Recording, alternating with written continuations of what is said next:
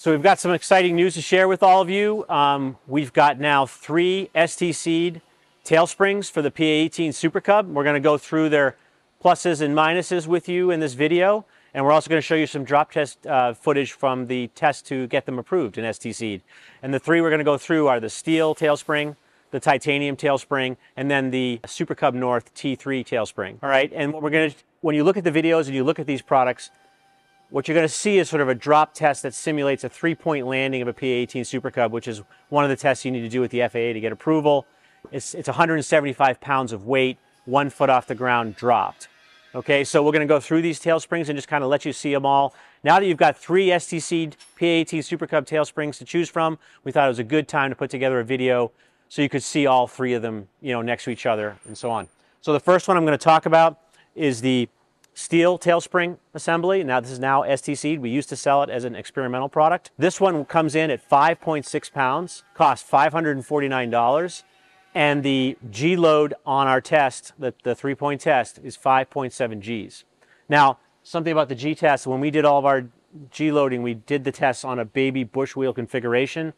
If you weren't using a baby bush wheel on your tail wheel, you can expect this Gs to be about 0.5 G higher. So instead of 5.7, you'd be at 6.2 for this. Okay, so once again, $549 in terms of cost, $549, 5.6 pounds, and 5.7 Gs on a baby bush wheel.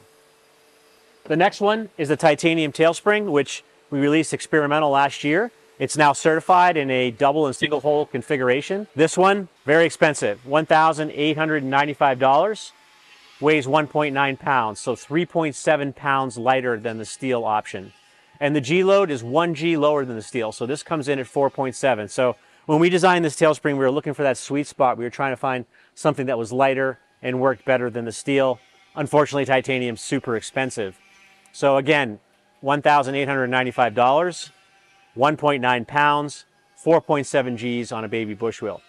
The third one is Dan Default of Super Cub North's T3 double shock. And this double shock is approved on the PA18 now. So this is an official certified part. He's been selling it for many, many years as an experimental part. Incidentally, as a backdrop, we've sold T3s have sold through our company over 1,000 since we started. So there's over 1,000 of these in the field. There's a lot of information and data now on this one.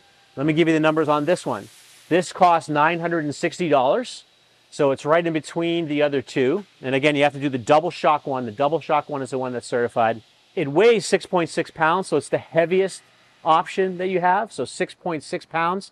And again, compared to titanium, 1.9, and steel at 5.6. And the G loading is the best G loading of all of them at 4.2. So again, titanium was 4.7. This one's 4.2. And you'll notice quite different behavior too when you look in the rest of this video and see the drop tests. So again, we got steel, titanium, and the T3, all tailspring options for the PA18 Super Cub, and all certified. Thanks.